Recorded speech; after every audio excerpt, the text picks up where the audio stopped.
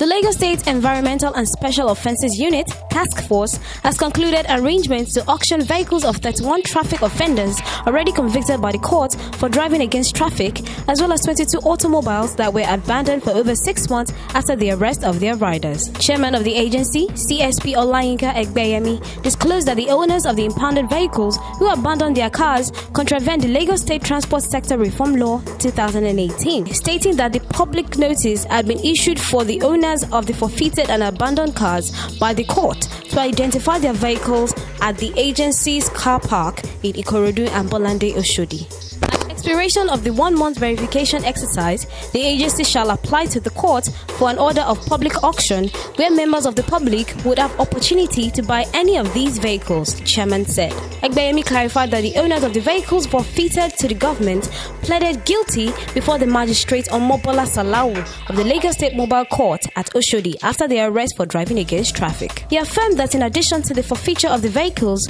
each traffic offender was sentenced to 100 days community service at any public institution of their choice.